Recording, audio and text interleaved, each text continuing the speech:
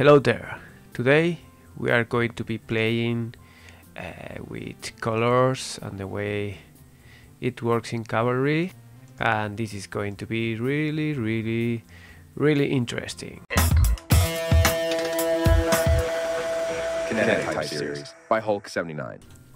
So I have this text here set in Neue Grotesque 75 volt. This is kind of the same as Saint Helvetica.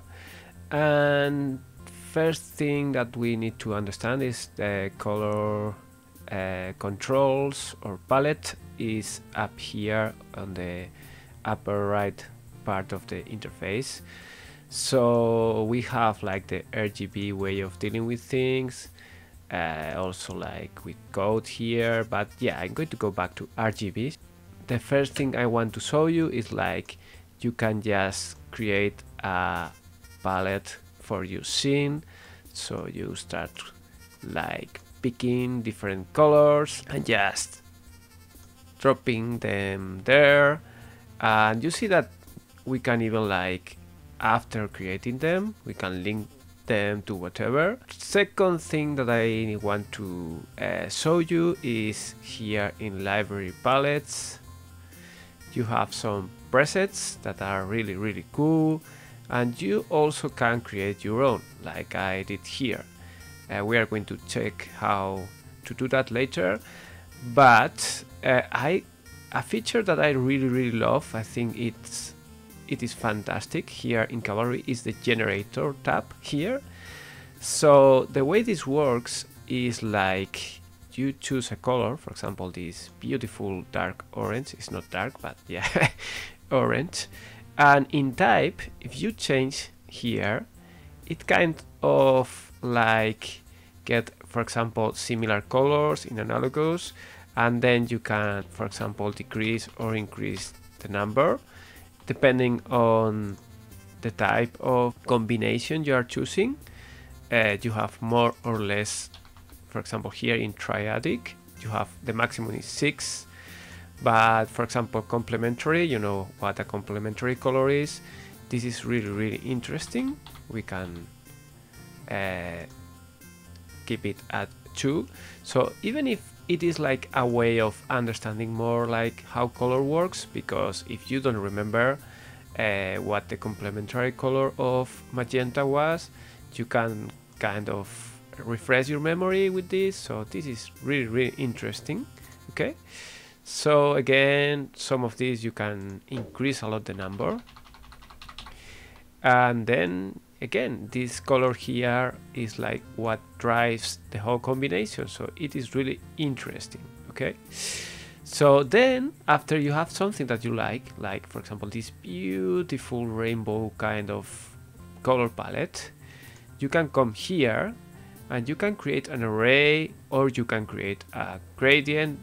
Later on we are going to create an array of colors, but also you can save this as a preset. So let's do that right now, and you see here it is going to be located within the other presets. So let's say we give it a name, we save it, and then in swatches if you open this here we have our recently created very fresh palette right here, KTS. Okay, so I can start using that. So you see how cool all that is. Also obviously again going back to this control here, you can just, if you have a reference for any color, let's say you are working for a specific brand and they have a specific blue for example, you can introduce here the hexadecimal code. But yeah, again going back to RGB, let's start doing something, for example with this palette that we created. Okay, you can go to this hamburger menu here and you can create an array from palette. Okay, we are going to create that, and that is like just all those colors with an index number. Okay, so let's say that I want all these letters to be set on one of these colors. we have like 1, 2, 3, 4, 5, 6, 7 letters here, so it's going to pick only from 0 to 6, but yeah, that's okay for now. So how we do that? Okay, because you know the colors in the field here, this is only one color. So what we are going to do is we are going to, here in shape, in the text controls, we are going to add in the deformers our beloved sub mesh, okay, deformer. And then in this sub mesh, if we click twice on it on the field, we can activate it so that this field of the sub mesh is what drives the color on the text.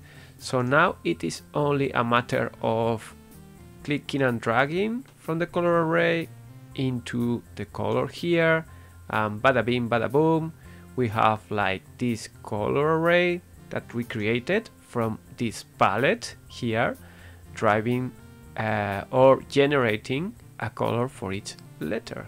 Okay, so I mean, like the way Cavalry handles color is just very cool, and it leads to very interesting ways of creating. So yeah, start playing with it. I really hope that this little humble tutorial sparked your interest for this. Remember that I have this Buy Me a Coffee webpage where you can contribute. I would appreciate it a lot. Thanks for watching this, and see you in the next one. Kinetic Type Series by Hulk 79.